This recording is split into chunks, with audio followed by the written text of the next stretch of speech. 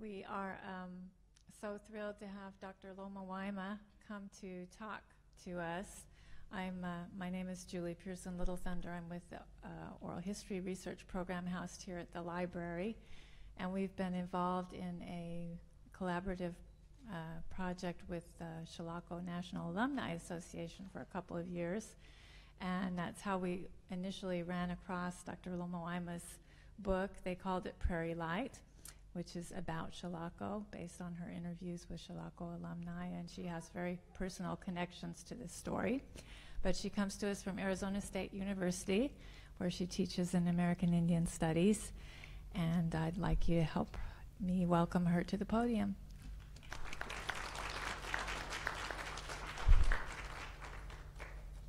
Thank you, Julie. And thank you all for coming out on this lovely afternoon. As someone from, let's see, turn on this one.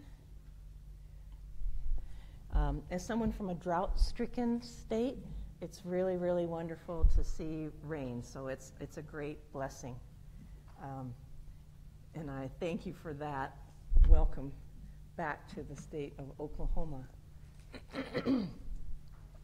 I'm going to start today with a story that my dad told me. That's my dad, Curtis Thorpe Carr, there on your left, in his high school graduation picture. So squirrels, my dad once told me, love hard candy. And you might think, oh gosh, what an acute observer of nature. But as a kid, I was like, hard candy, okay, Dad, how do you know that? And he told this story from his childhood growing up at Chilocco Indian School.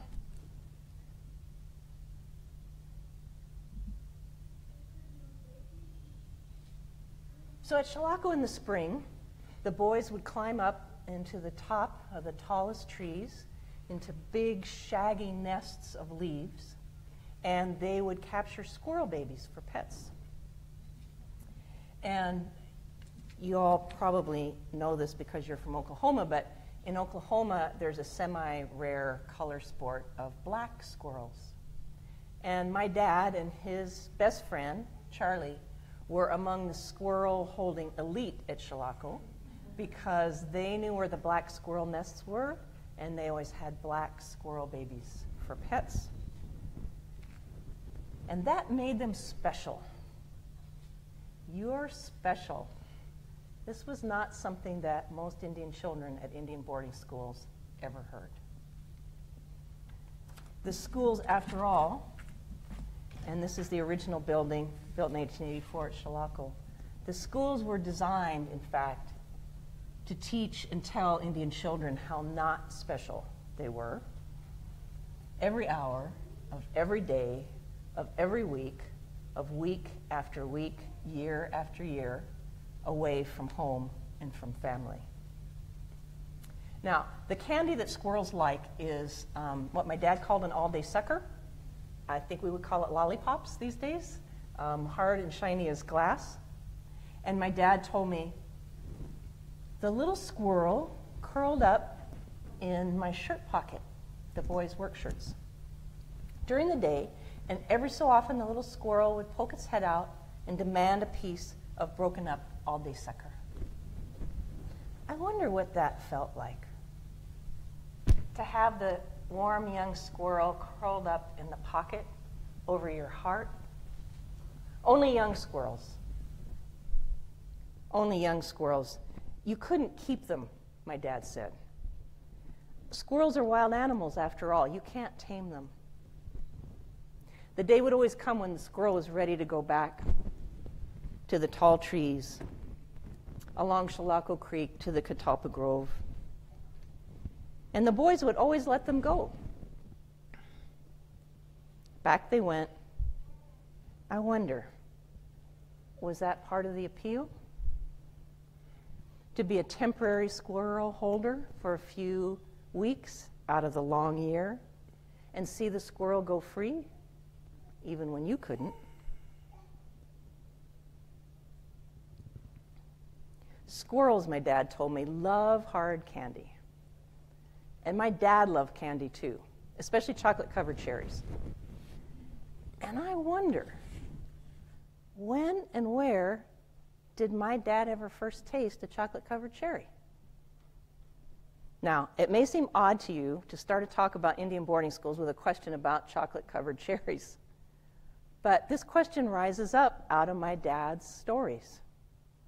And lately, how I have begun to think and feel about those stories in perhaps new ways, realizing that the entertaining childhood stories that my dad told my sister and me as we were growing up carry some very deep lessons about what it meant to be a child in this institutional environment, the Federal Indian Boarding School system,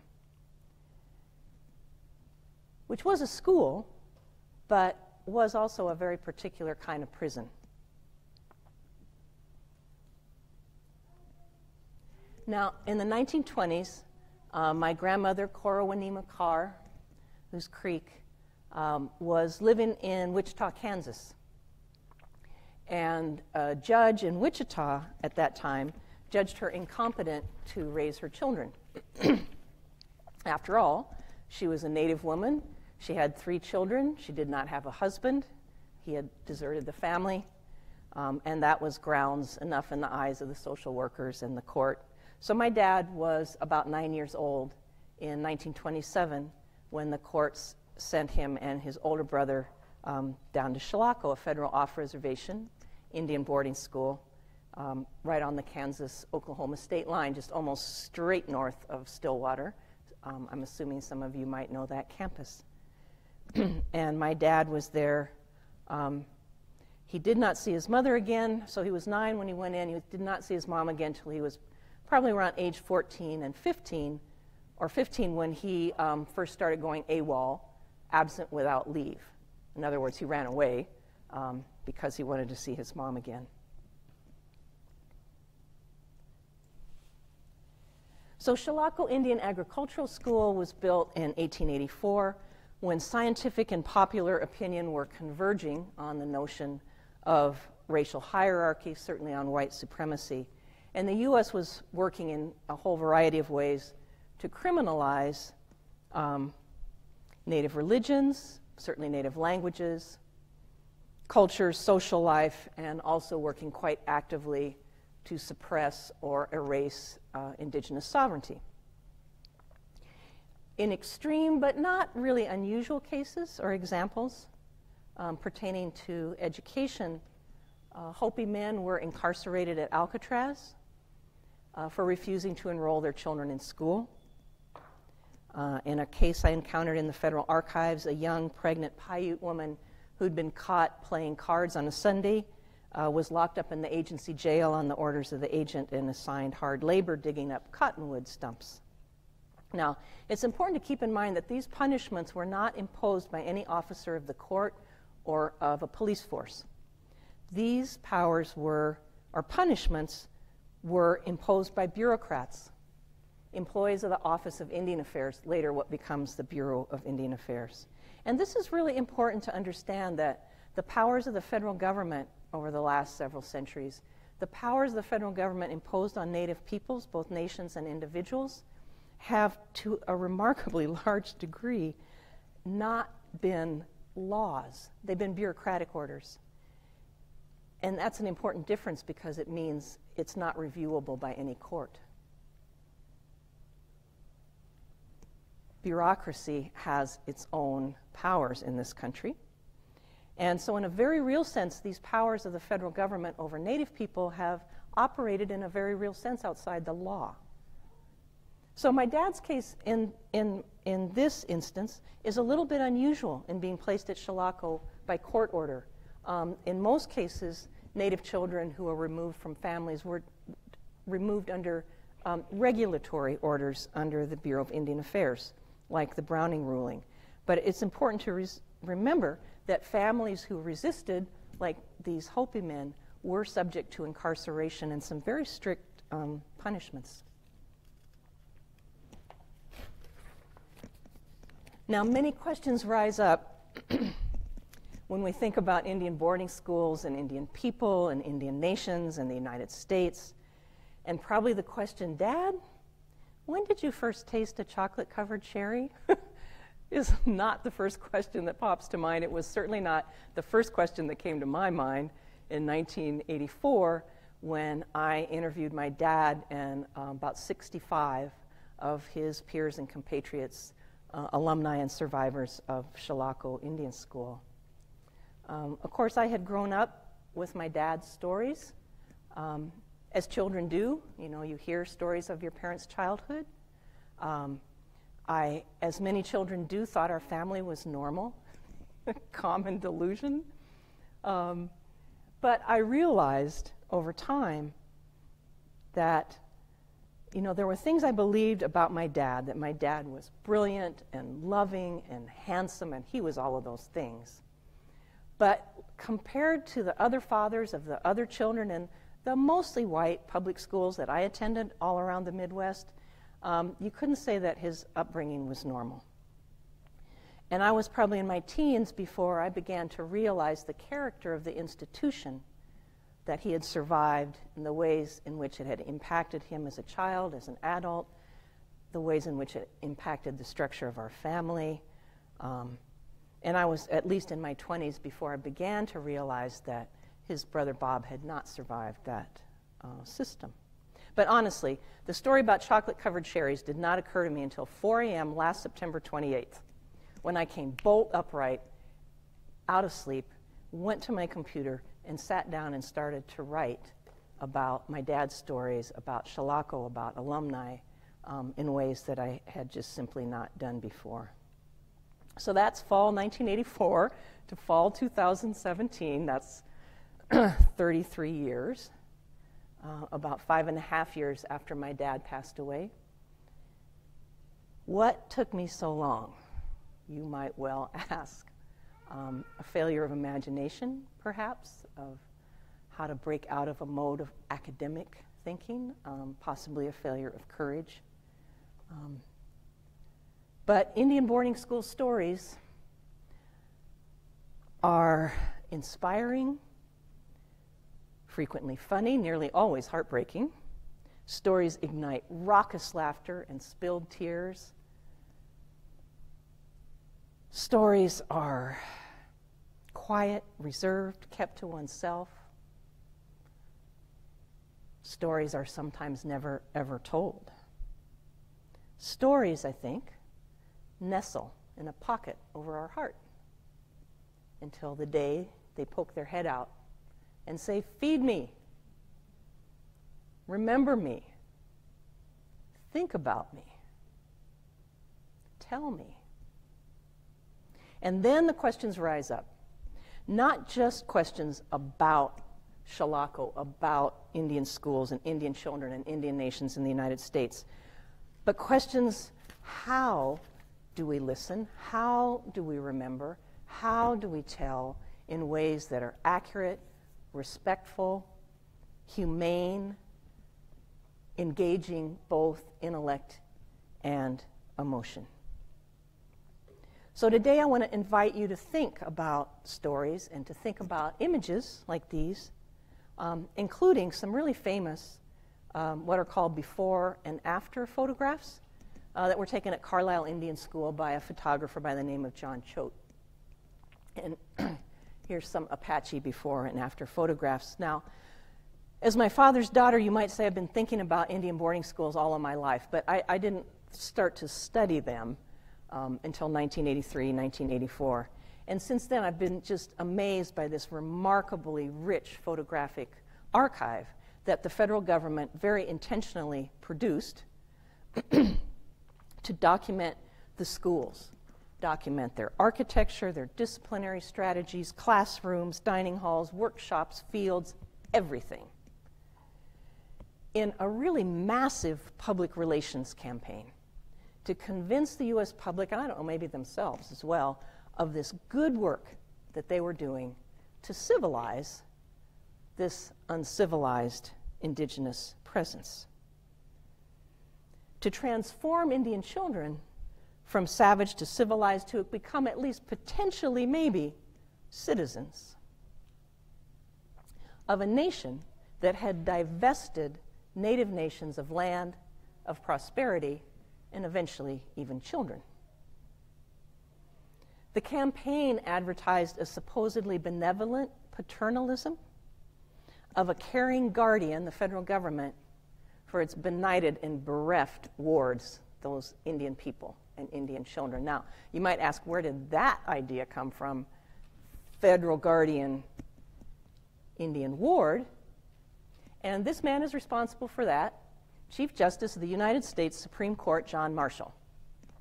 In this landmark dicta, I'll explain that in a second, 1831 Cherokee Nation v. Georgia. So this is all about removal, right? What led up to the Trail of Tears. And the Cherokee Nation's trying to resist everything that's happening to it in the state of Georgia for being pushed out. And they take a case to the Supreme Court. And the Supreme Court's faced with the question, can the Cherokee Nation file a case in the Supreme Court of the United States of America?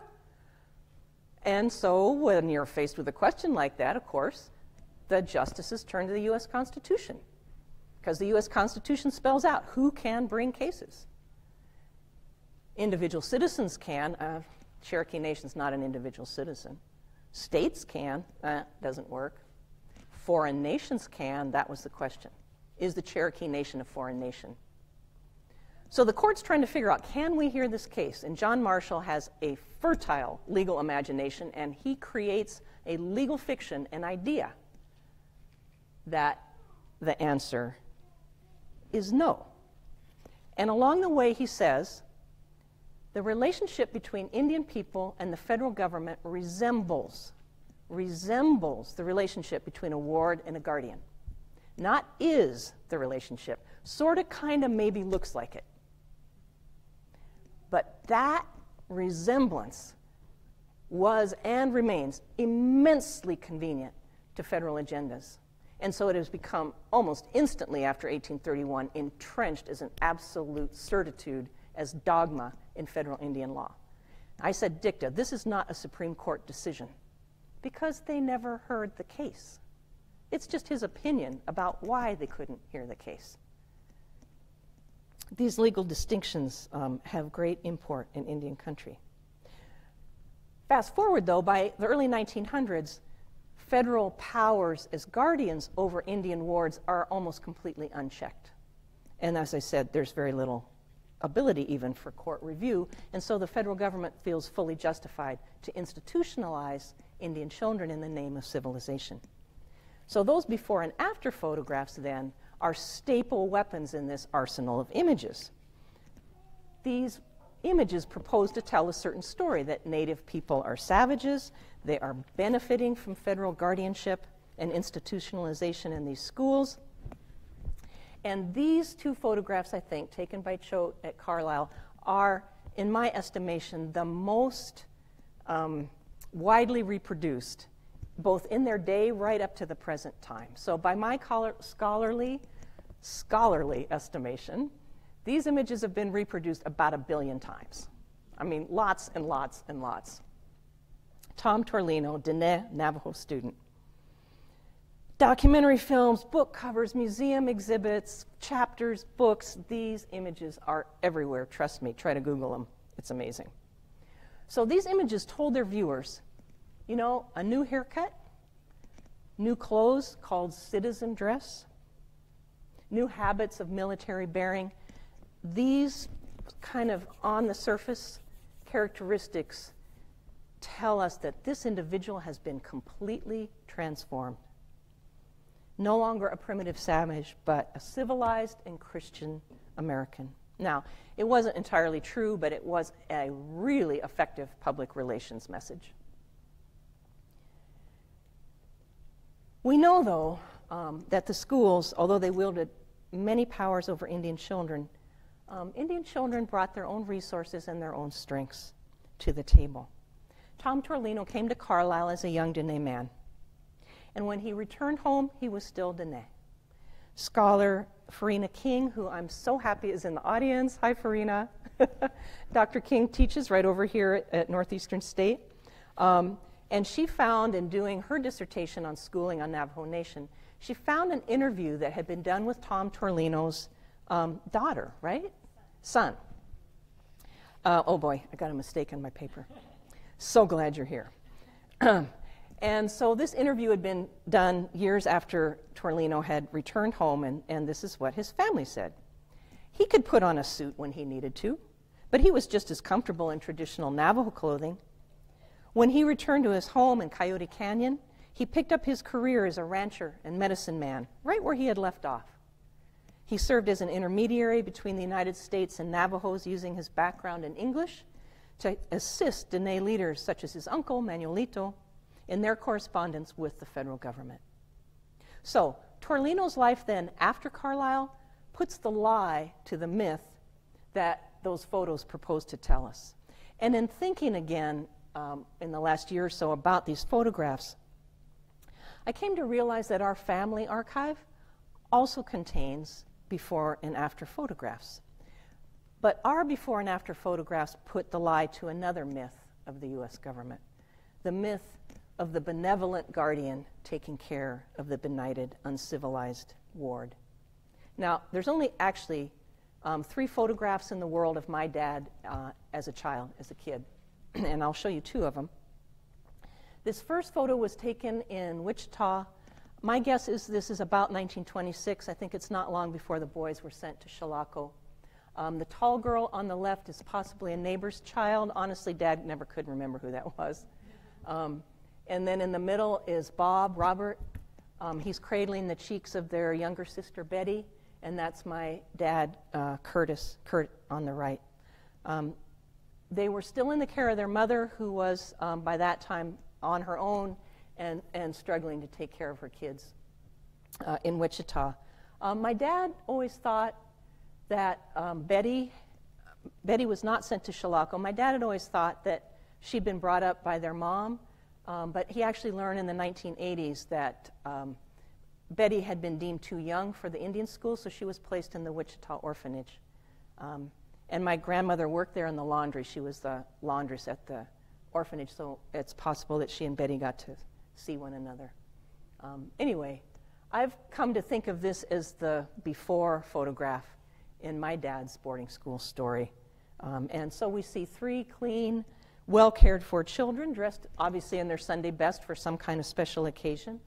The boys are scowling, slightly squinting into the sunlight, possibly annoyed, as boys might be, and having to keep their clean white shirts clean and put on a tie and their hair slicked down. The after photo shows a very different image.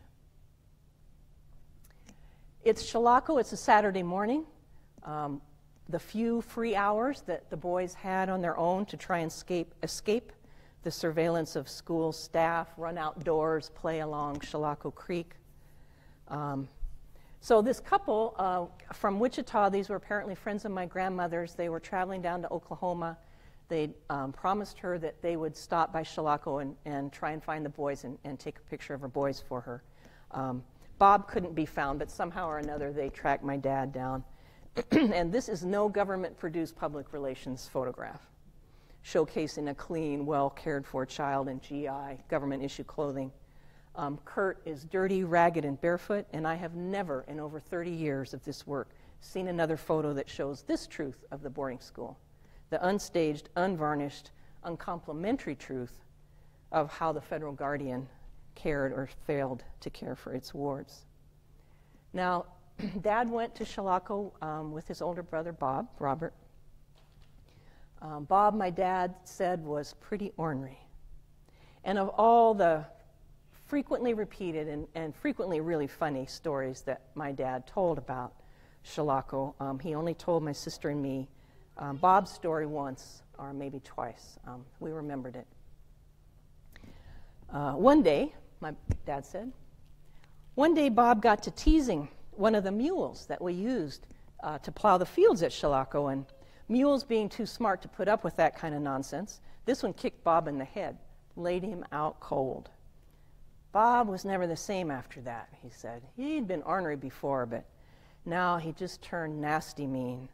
About 1928, 1929, Bob was expelled from Chilocco for what they called incorrigible behavior, which, believe you me, was quite an accomplishment in those days. As a scholar, I focused on the history of the off-reservation boarding school system.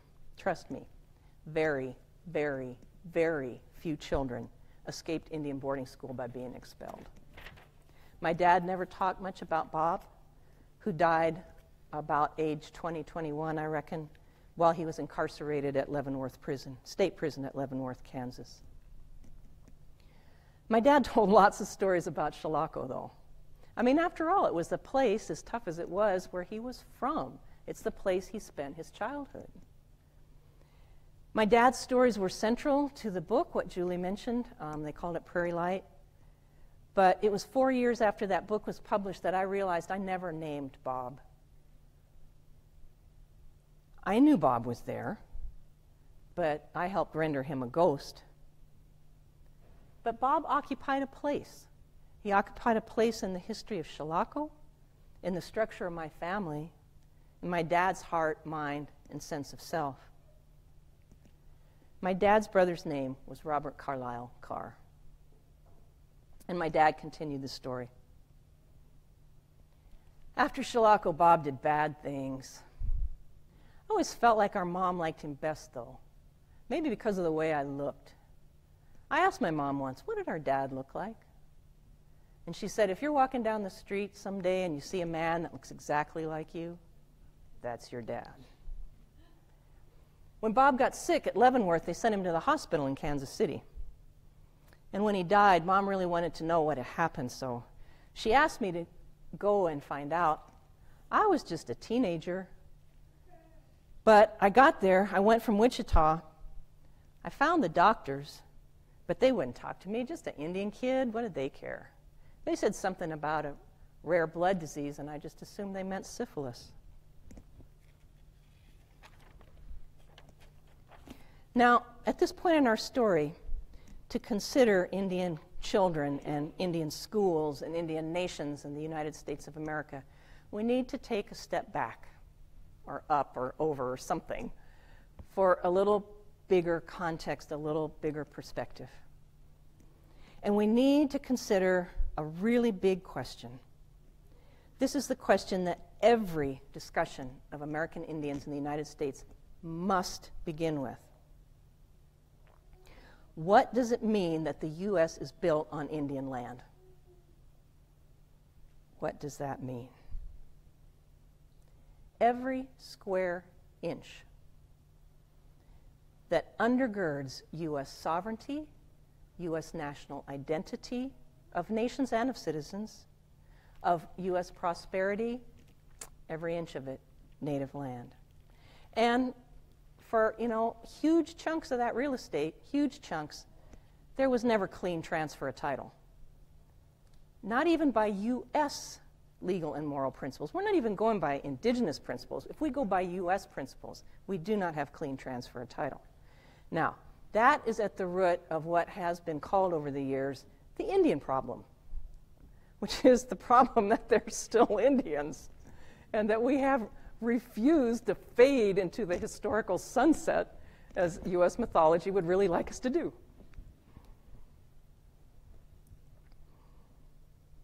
That's tough.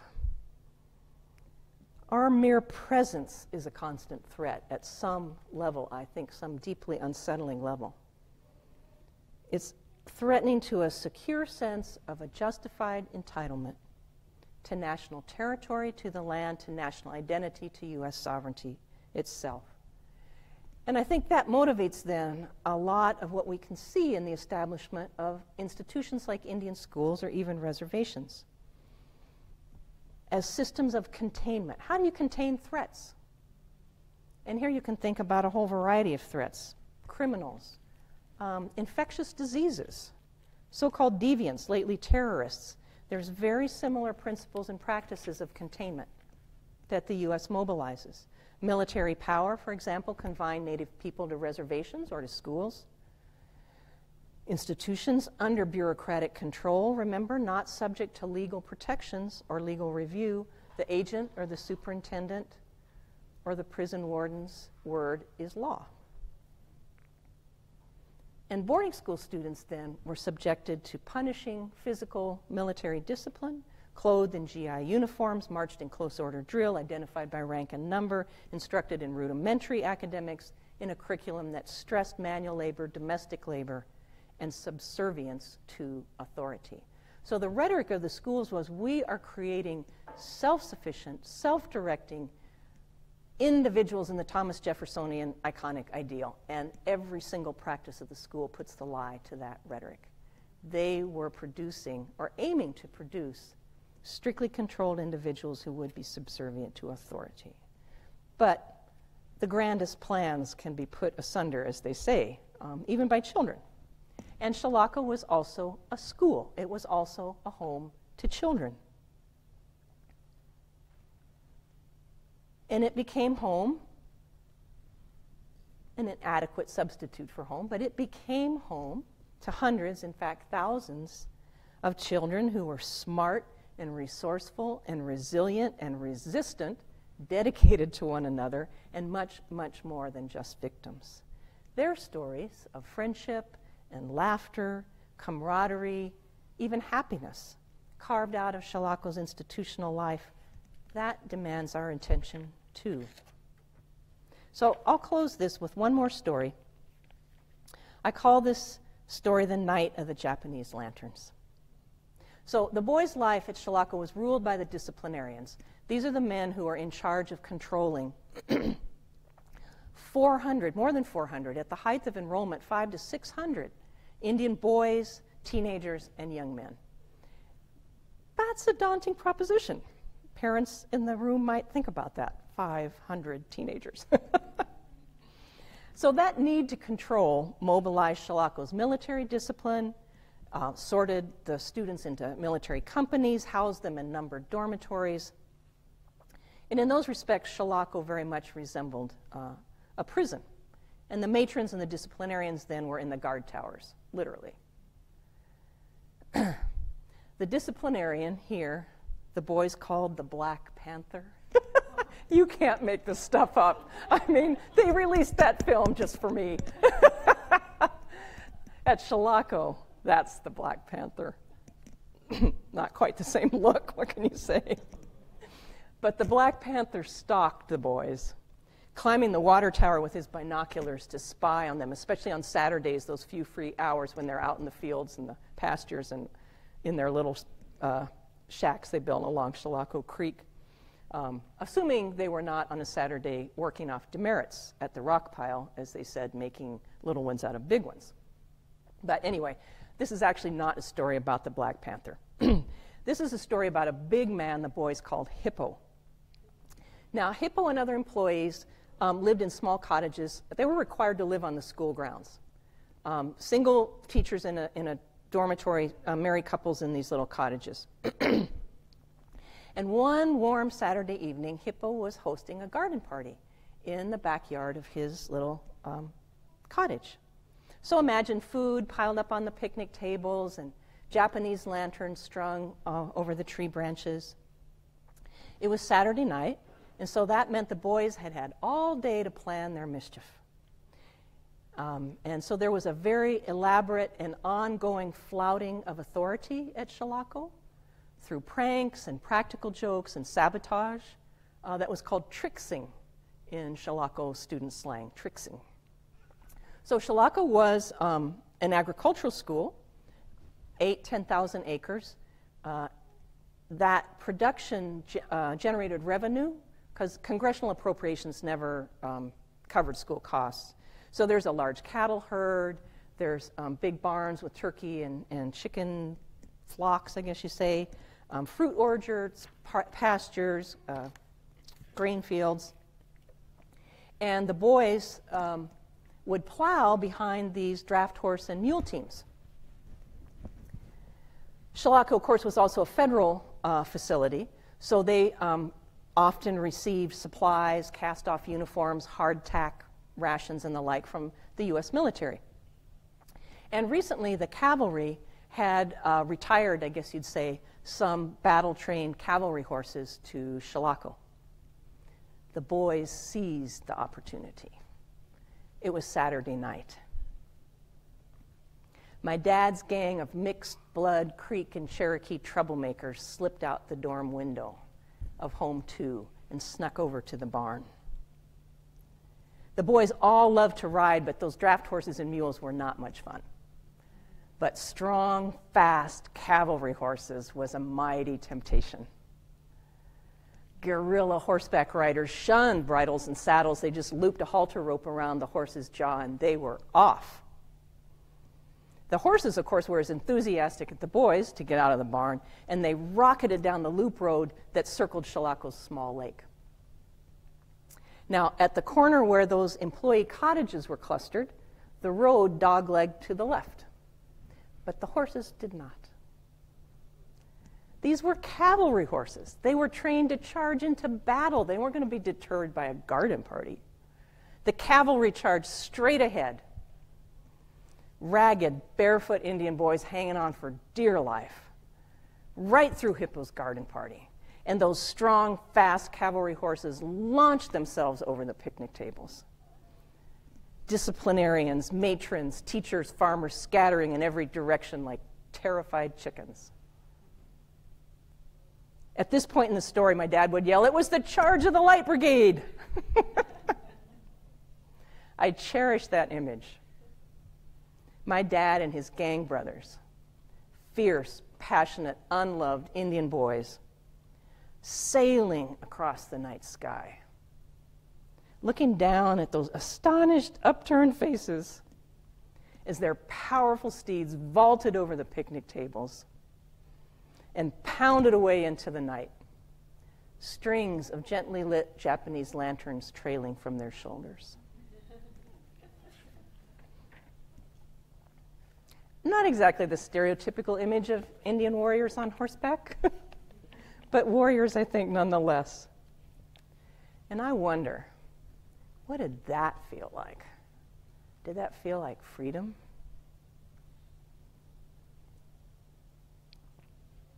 My dad was brilliant and loving and handsome.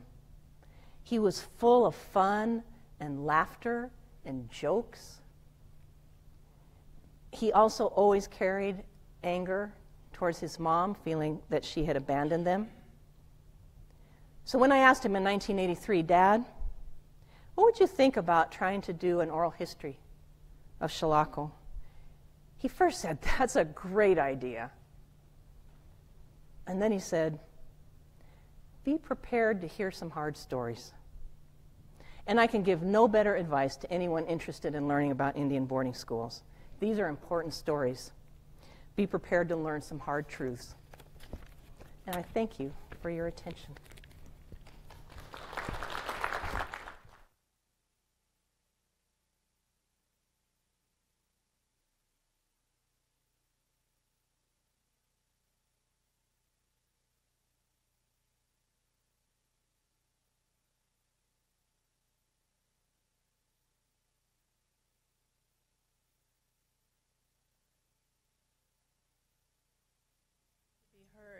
Yes, so I thought we would take some questions for Dr. Lomawaima. Yeah.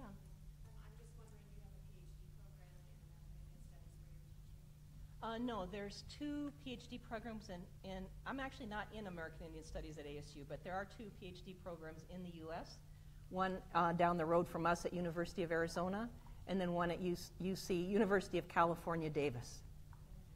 And I hear UCLA has one in the pipeline, in the works. Yeah. Yeah, there's more MA programs than PhD programs. Thanks, Verena. Anything else? Really, not a single person's going to ask about the swastika?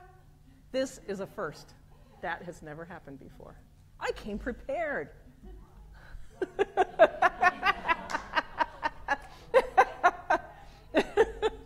So this is apparently a very common iconographic thing in human cultures over space and over time. And it was picked as the Chilocco emblem or logo early on. I honestly don't know when. And it was everywhere. Like, it was over the arch, it was in the This is the administration building. It was in mosaics in the floor. It was in Navajo rugs that were used to decorate the building. Of course, then World War II came and burned the rugs, chipped the mosaics out, cut the... Oh, so if you go out to that exhibit in the panel about Chilocco, you'll see a picture from World War II of that same arch, but the swastika on top's been cut off. It's no longer there.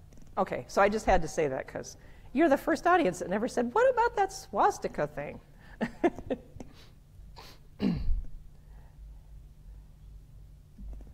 The end.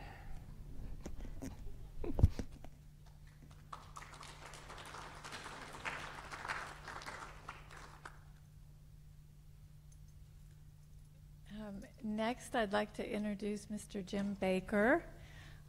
He is a former administrator of Chilocco. He has his master's degree, I hope I get the University, Pennsylvania State University, and served in the military for a number of years as well. And he's been deeply involved with the Chilocco National Alumni Association. We're happy to have several members from that here today. And sort of the official historian of Chilocco, and especially with regard to its military aspects.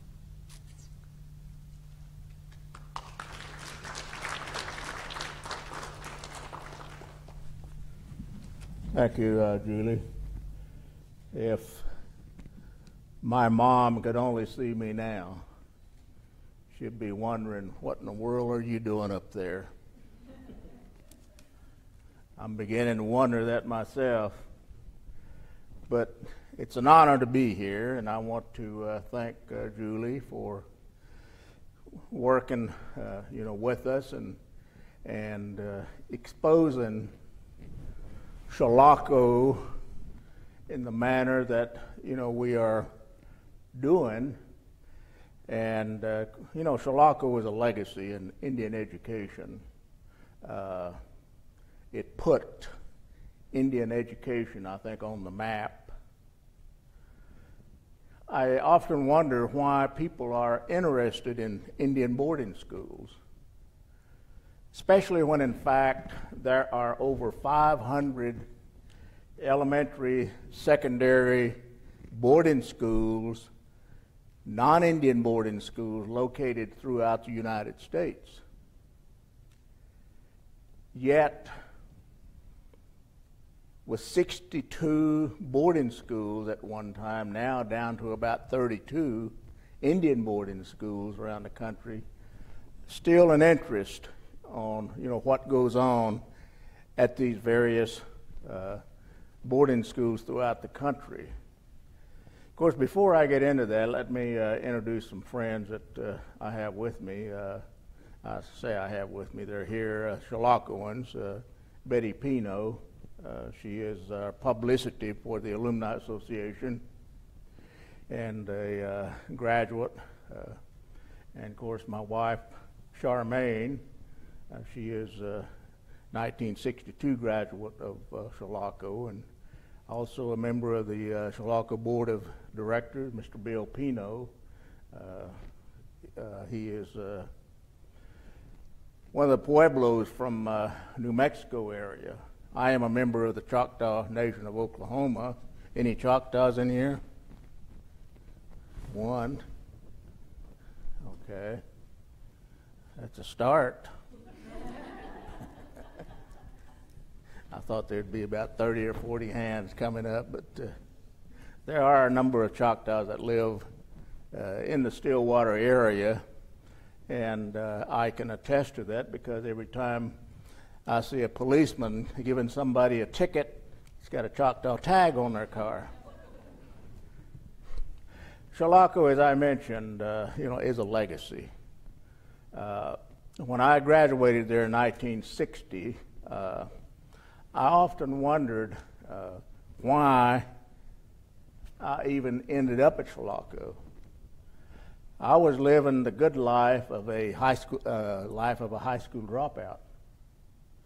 And finally, the farmer I was working for in Lubbock, Texas, talked me into coming back and getting back to school.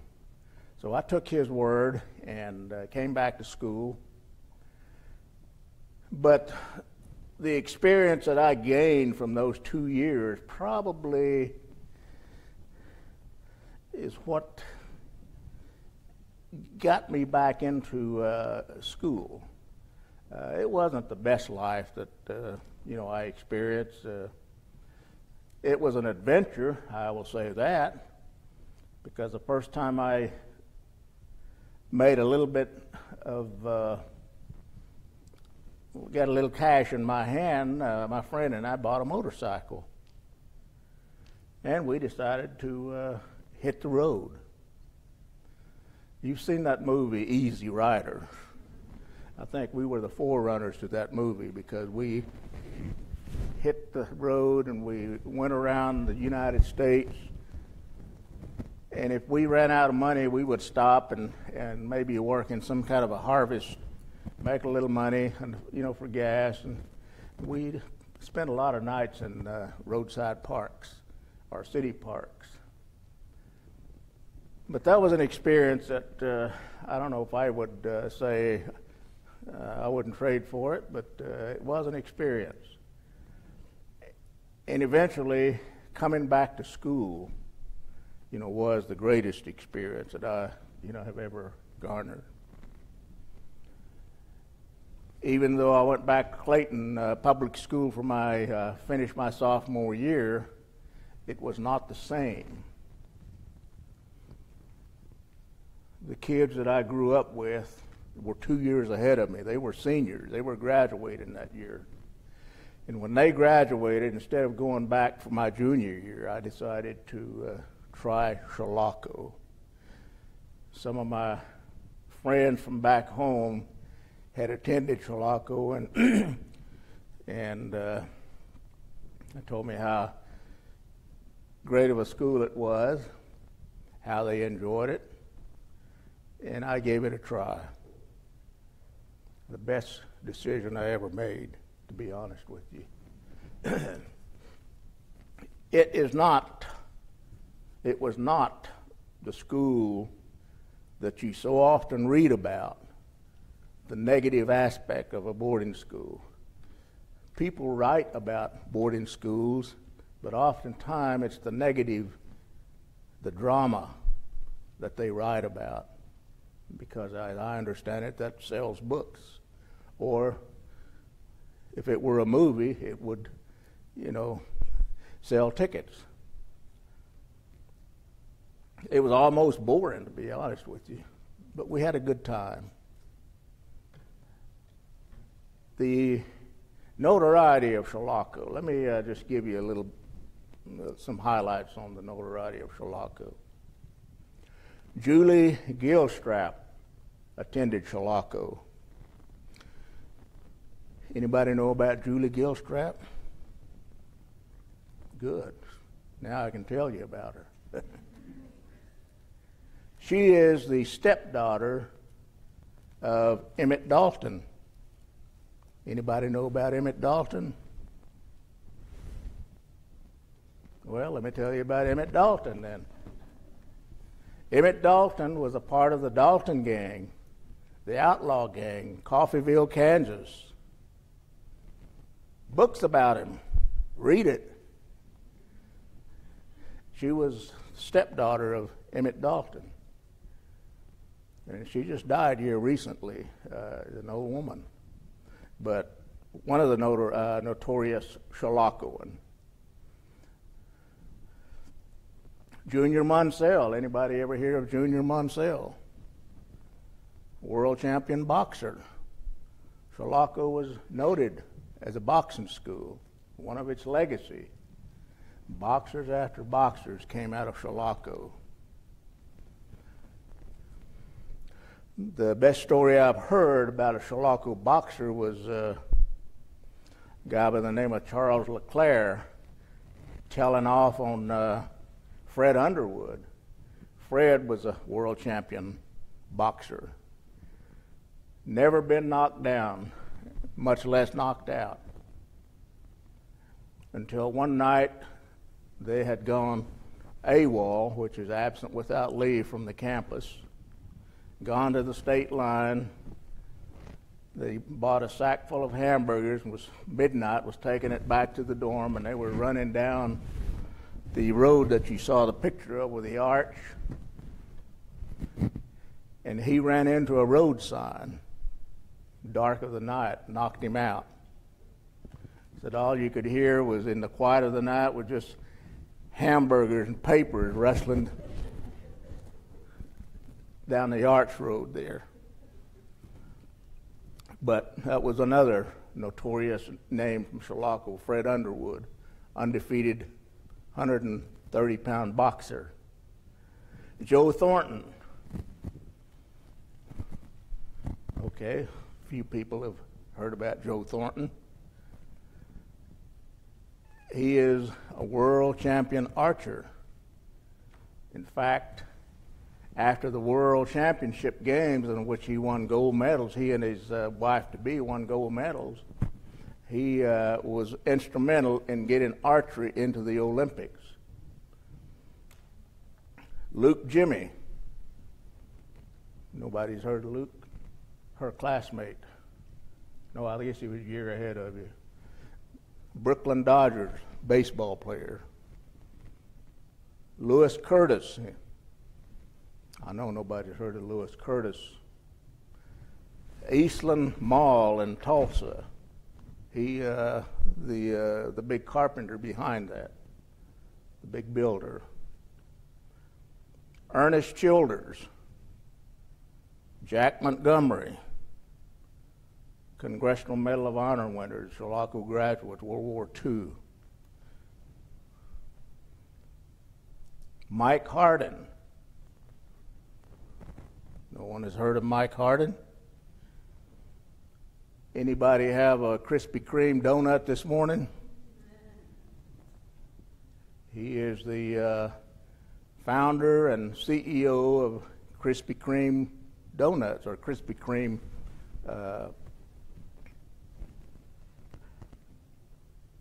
I want to say donut shop, but it's not really a donut shop, you know, Krispy Kreme pastry products. But he learned his trade at Chilocco and went on to help co-found the Krispy Kreme organization, and then retired in 1976 as the CEO. Beulah Pope. She was the first person to join the newly formed Women's Army Corps, a Chilocco graduate. So we could go on and on with people of this type to show you some of the legacies of Chilocco. Chilocco was a school that was ahead of its time. Why was it ahead of its time? Well, politics closed Chilocco. When everybody else caught up with Chilocco, then the political football game began, to the extent that it was one of the largest farms in the Kay County area, and its products were out-competing, you know, the local farming community. That was one element. And who from Kay County was in Washington at that time? Take a guess. I won't call any names, but he was instrumental in pushing the legislation that took Chilocco out of the picture.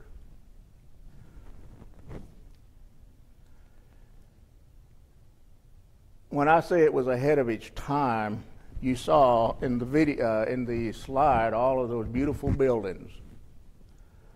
Those buildings were constructed from limestone that was quarried right on the campus. When Chilocco was established, the name of the curriculum was Actual Work Curriculum. What do we mean by actual work? Well, if you were going to take carpentry, learn carpentry, then you actually help build the buildings. So all of those buildings that you saw were constructed by students in their actual work curriculum. The rock, the stones were quarried right there on campus by students. If you were taking plumbing, if you wanted to learn plumbing, you did all the plumbing in those newly constructed buildings. You did the painting.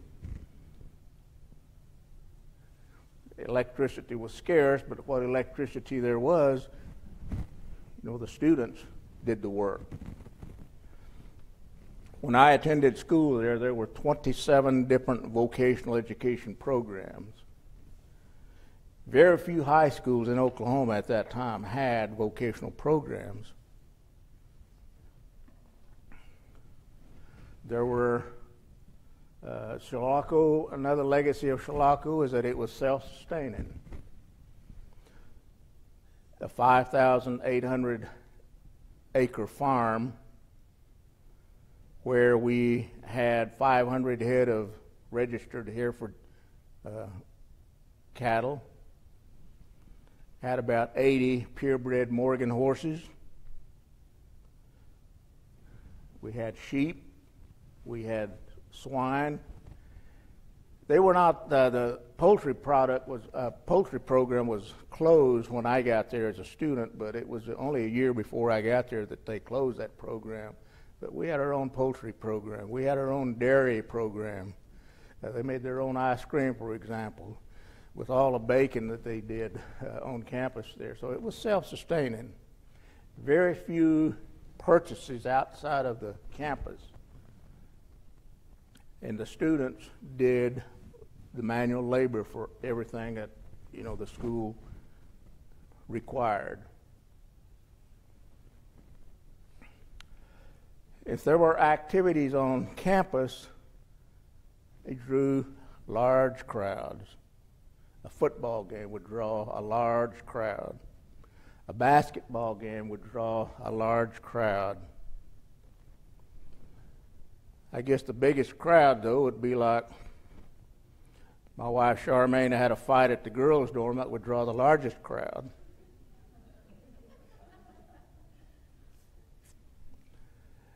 But a well-noted school in Indian country, the phrase that has been coined for Chilocco is that it was a common ground for Indian country.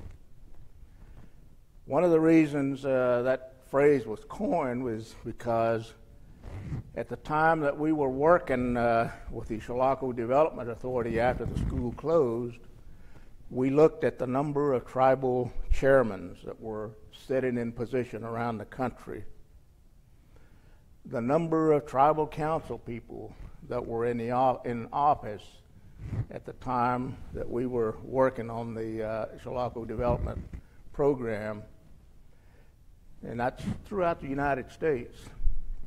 We didn't have a lot of tribes represented at Chilocco throughout its history. I think about 127 out of the 5,442 Chiloccoans that graduated from school there, 127 different tribes. But it was spread out across the United States. We have a tribal chairman that's in office today that is a Chilocco graduate. His name is Mitchell Cypress, Seminole Tribe of Florida.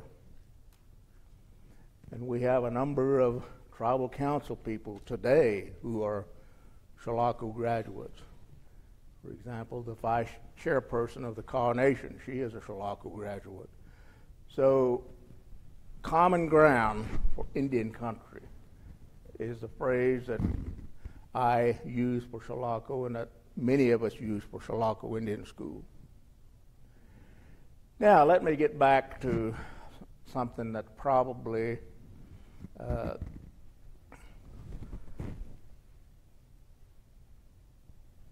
bigger legacy a larger legacy than some of the items that I've talked about, and that is the military.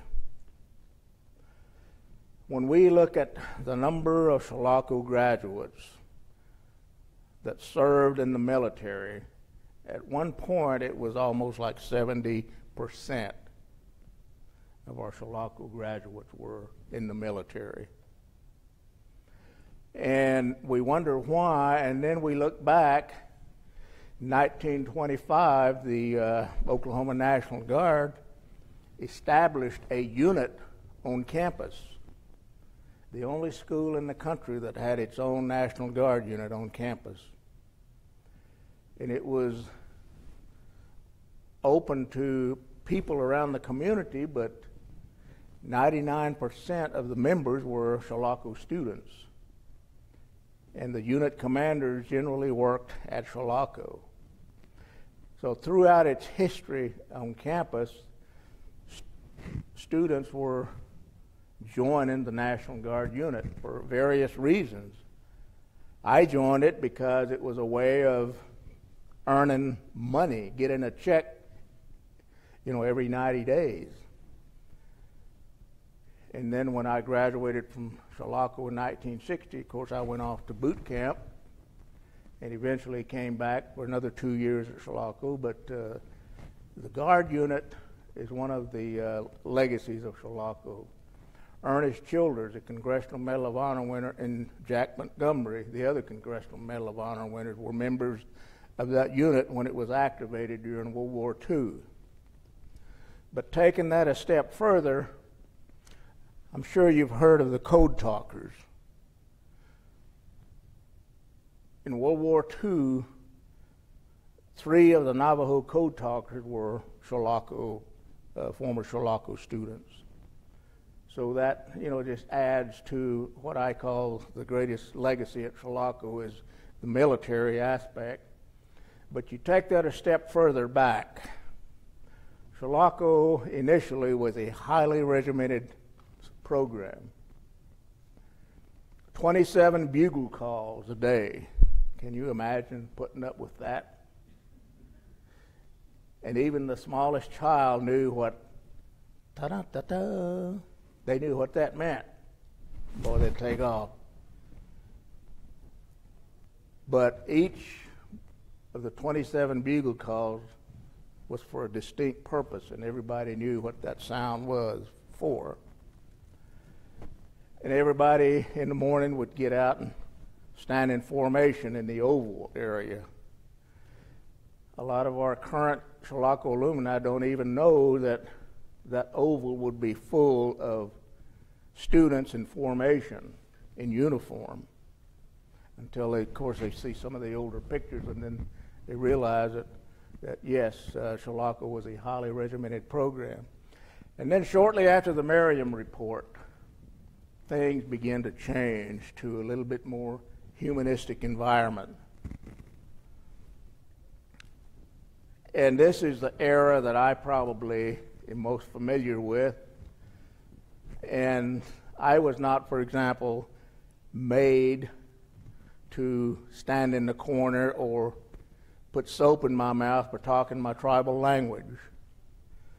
There were a number of Choctaws there, and we always, talked our language, talked our tribal language. But as I talked to some of the older people, of course, they're now gone. I'm the old one. They are now gone, but they talk about the days when they were punished for, trying to speak the language. 100% of the Navajo students that were at Chilocco, they spoke their language. The only tribe I know of where the greatest number of members, do speak the language. As a member of the Choctaw Nation, the last word I heard was that 75% of my tribal members are less than 1/4 degree Indian, which means that I think it was like 17%, or it might have been 7%, I can't remember, that speak the language. Fortunately, I still speak it. It's tough to carry on a conversation because I've been away from it so long, but make me mad and I'll say something in Choctaw that you can't understand. But anyway, Chilocco closed in 1980, and at that time we had a couple thousand alumni members still alive and active. Each year we have an all-school reunion. This year it is May 31 through June the 2nd at the First Council Casino north of Newkirk, just right off the Chilocco campus there. We generally have 250 to 300 people that will show up and attend, the festivities there.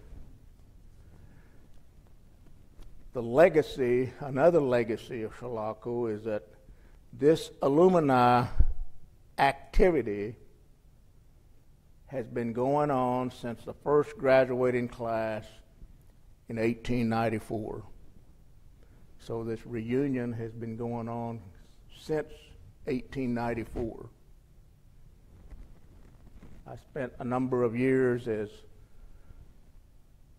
the president of the Alumni Association, and wonderful experience working with former students around the United States. And now I am the historian, and I think I've learned a lot more about Chilocco in the past 2 years as a historian, because I'm constantly on the computer, looking at information or trying to dig up information. And so if you have an opportunity, come out May 31, June the 2nd of this next year. Visit the campus, because we will have the campus gate open. And Friday is generally a good day to visit, because at that time we will have a free barbecue on campus. And of course, you're welcome to it. But more importantly, the cultural activities that take place. Afternoon of Friday at the event center is the annual Chilocco cultural activity, which includes a powwow. And that is free to the public, and everybody is welcome to attend.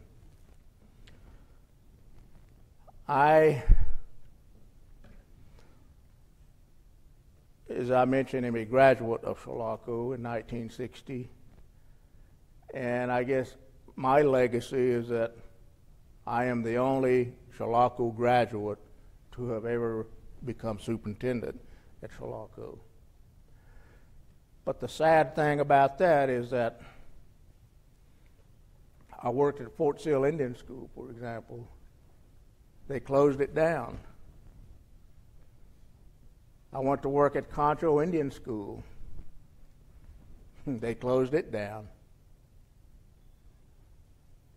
I went to work my first teaching job in Brigham City, Utah at Intermountain Indian School. They closed it down. I was the public school superintendent at Powhatan, Kansas. They closed that down.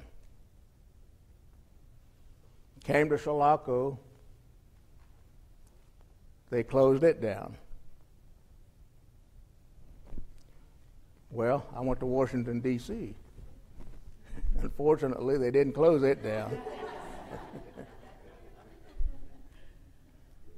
But I did spend a number of good years working around Indian country, Indian education. Got an opportunity to visit every Indian school in the United States. And that even paid for me to visit Indian schools in Maine, and I'd never been to Maine. Maine, New Hampshire, Vermont, that area was one of the areas that I had never been to, but visiting those Indian schools gave me the opportunity to visit that area. And as I mentioned a moment ago, over 500 boarding schools, non-Indian boarding schools in the United States. And it was surprising to learn that Massachusetts is the leader of boarding schools in this country. I think there's 37 boarding schools in Massachusetts, 27 in Connecticut, and then about 21, I think, in California. These are non-Indian boarding schools, and only 32 Indian boarding schools left. The beauty of this is that when I first went to Washington, there were 187 Indian schools that were funded by the Bureau of Indian Affairs, Department of Interior in this country. 62 of them were boarding schools. In 1978, with the passage of Public Law 95-561, let me back up here, and then the passage of 95-561, and then 100-297, Public Law 100-297. That allowed Indian tribes to take over these Indian schools. There are now 183 Indian schools throughout the United States. And 130 of these schools are now operated by tribes. Only 53, get my math correct here, 53 are operated by the Bureau of Indian Affairs. Now, there are 6 non-Indian boarding schools in Oklahoma. I don't know if you know that, but there are 6 non-Indian boarding schools in Oklahoma, specialty schools, I guess you could say. About 4 types of boarding schools that exist in this country, other than your Indian boarding schools, and they are the therapeutic boarding schools, for example, and then there are the specialty schools. The Oklahoma Math and Science Academy, for example, is a specialty school, and you have to compete to get accepted for that in that program. As far as Indian schools, we have 5 Indian boarding schools in Oklahoma still remaining, and that is at Tahlequah, Sequoia, Riverside Indian School in Anadarko, and then we have 3 dormitories, one at Kingston called the Chickasaw Children's Village, and one at Eufaula Dorm, and the other one in Hartshorn, Jones Academy. So those are the Indian schools that we have left in this country. At the time of statehood, there were 25 Indian schools in Oklahoma. And, Indian tribes highly valued education. Now, the problem, as you look back in history, you hear some of the negative stories that are told about boarding schools where let's call them Indian agents, went out to the Indian homes and forcefully took the children and brought them to a boarding school. I don't know if you know the reason why that happened. When treaties were established between the U.S. government and tribes, the tribes did not have the sophistication to require some conditions, which basically gave the government the authority to carry out the treaty obligations as they wished. Now, when I read some of the treaties that my tribe was involved with, our first boarding school, Choctaw Nation, was opened in 1825.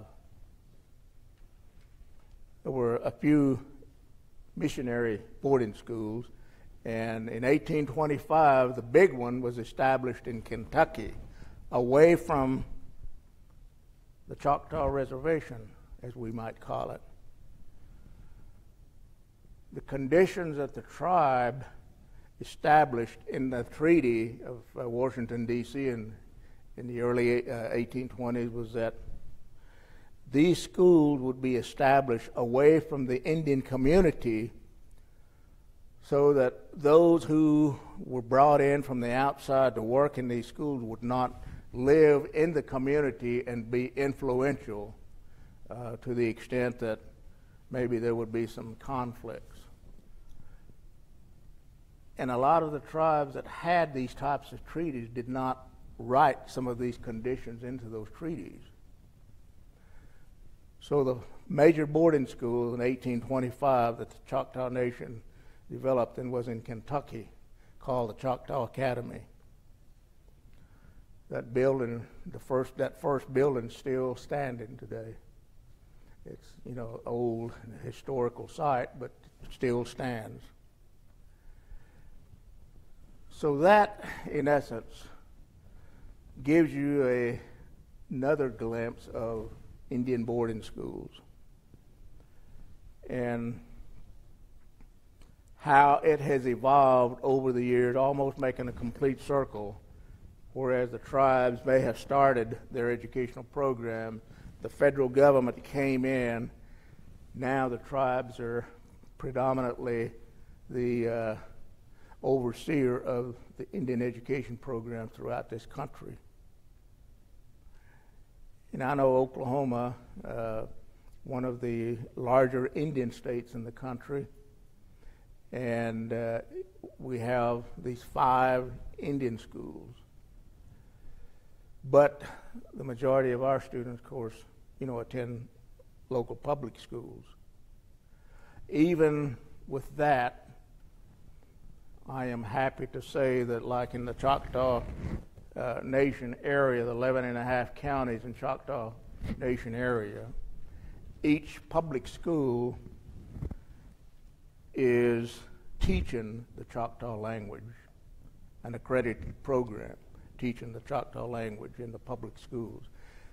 This could be done in every school in Oklahoma if, you know, the tribe so saw fit to do that.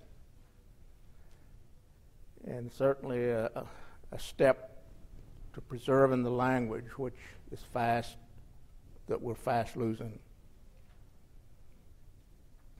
I hope I didn't bore you too much, but thank Julie and Sarah. So if you ever want to hear me say anything again, we'll talk to these two. They know where to find me. Thank you.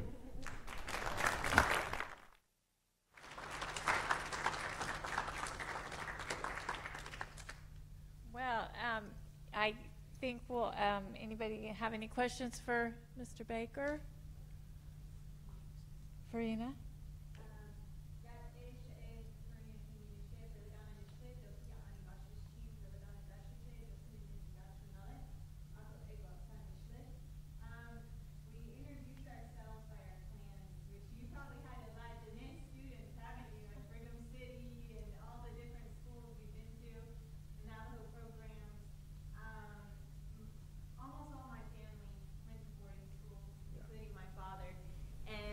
Similar to Tsianina, who was one of my mentors at ASU. Oh, yeah.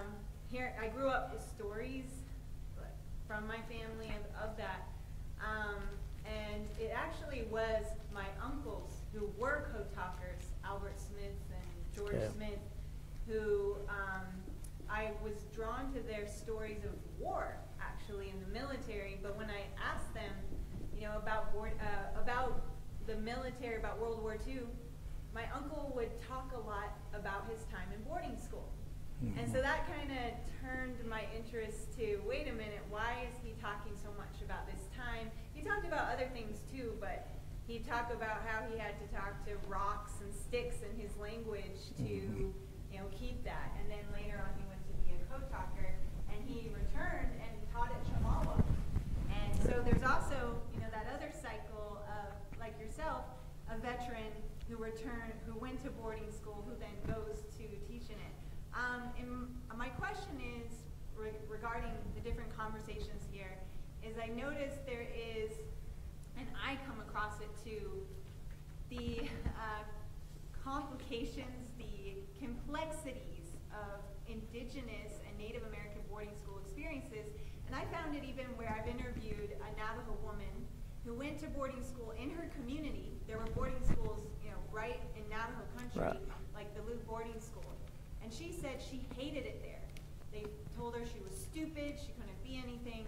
And then she went to Chilocco, went to Oklahoma, away, or yes, that's right, away for school, and said she loved it there. And that's where she was able to get involved in clubs and different things like that. So even in one person, like their experiences, all these boarding schools, they're different, the different environments they're involved in. Now I'm working on a project about Intermountain, and I hear about the night terror that happened with the raids and rapes that happened in the blackout one time. And then I meet people who say they loved it. They're angry. The school's closed now, and they think everyone should have gone to it. Right? So there's these even within a school, there's these very different experiences. What do you recommend? What do you advise about how to navigate that? These even extremes it is at some cases of I'm trying to best walk on eggshells sometimes about not disqualifying another story, another memory, because they are so different. Well, Thank you both for sharing these. Of course, I think every boarding school has had experiences of almost everything. The quantity of those experiences, which outweighs which. The negative outweigh the positive experiences. The positive experience, does it outweigh the negative experiences? If so, then, of course, this is what I focus on. Of course, as a former administrator at Chilocco, yes, there were a number of experiences that I don't care to talk about.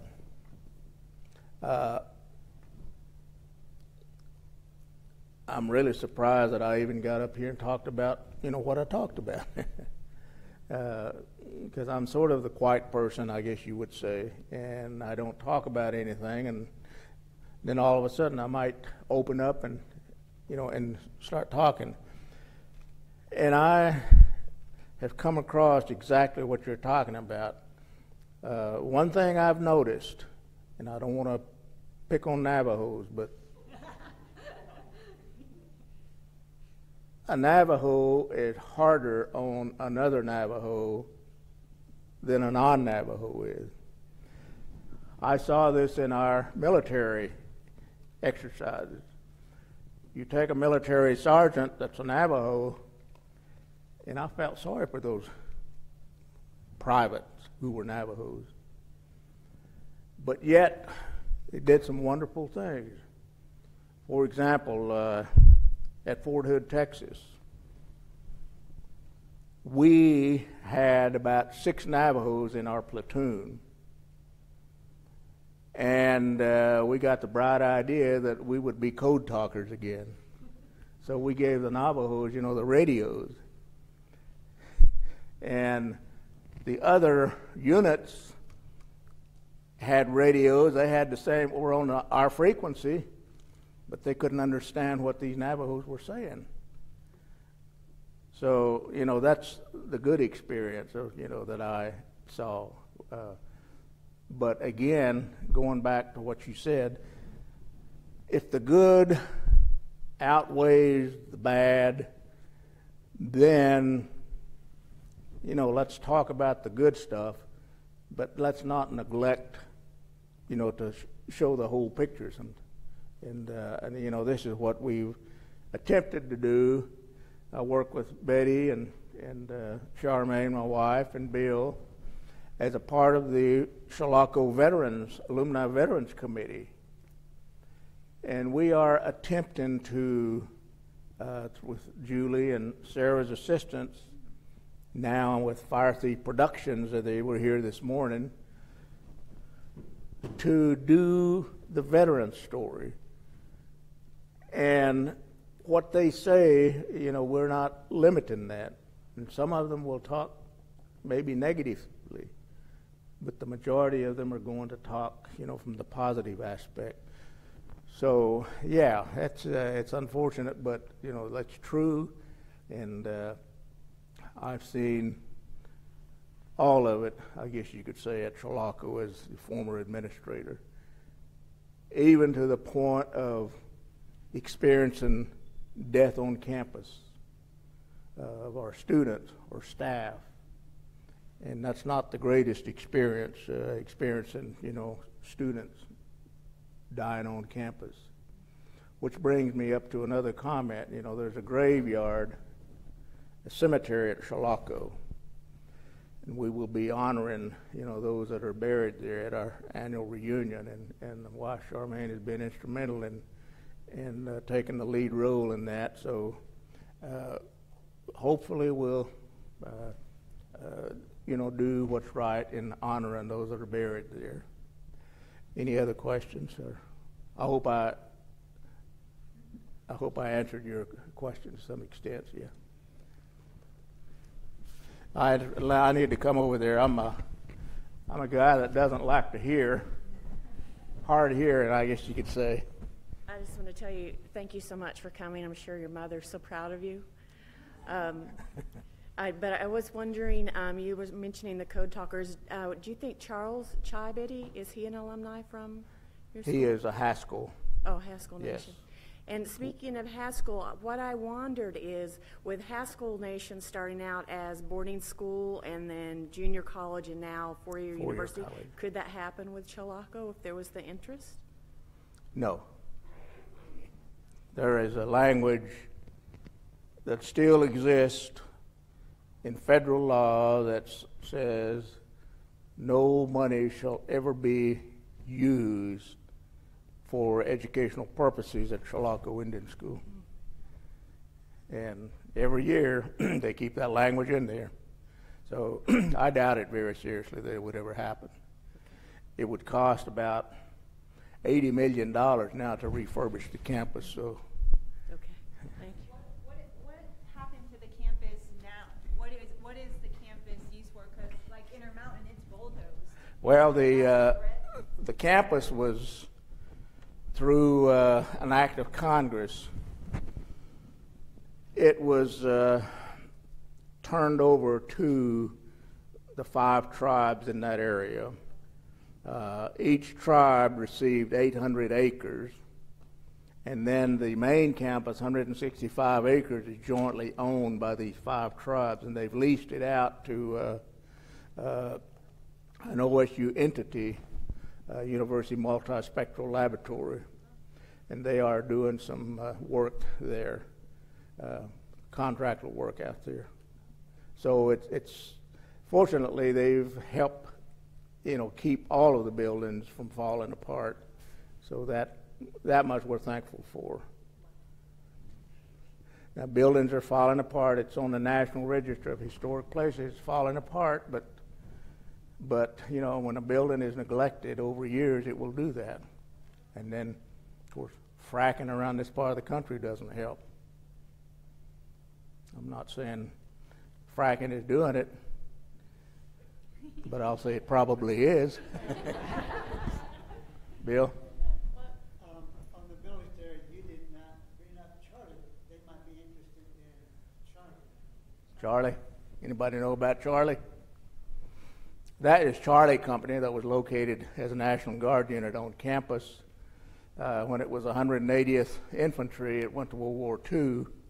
And Ernest Childers and, of course, Jack Montgomery went along with it when it was activated.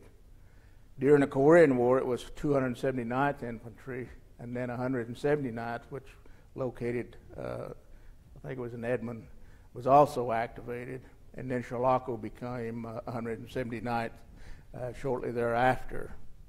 The good thing about 179th is that we have some legacy there. we have a little rubber Indian doll mascot that sits on the guidon, that sat on the guidon. It went through the Korean War, sitting on the guidon. The division commanders who was in charge of the combat operations ordered the rubber mascot doll to be taken off the guidon because it was not a military issue. The Colonel Hillman, I think was his name, went to battle, went to bat for Charlie Company. And when he made the appeal, the Corps commander came back with an order that the rubber mascot would remain on the guidon. So it went through the Korean War sitting on top of the guidon. And of course, during the Korean War, then a third Company C member was awarded the Congressional Medal of Honor. He was not a Chilocco student.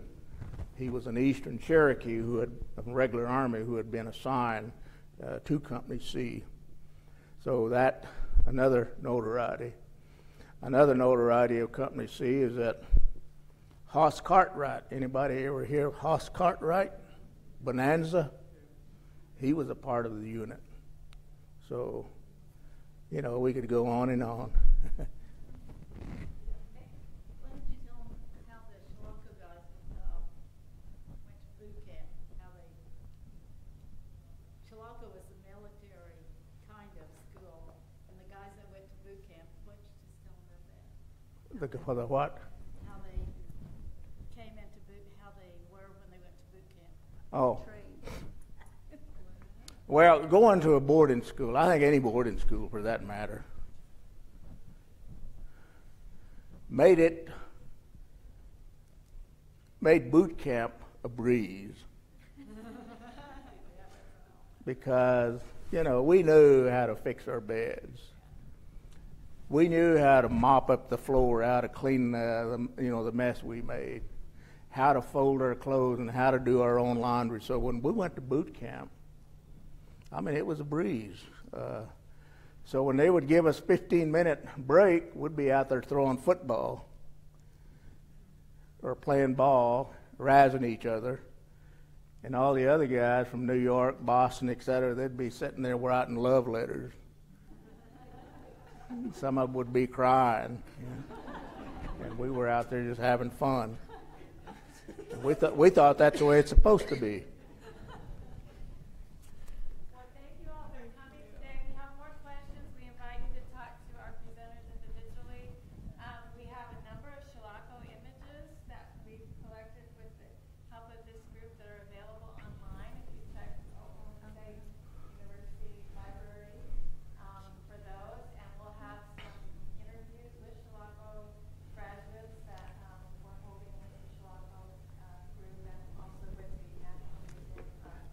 I did notice the display downstairs, the Patriot Nations display.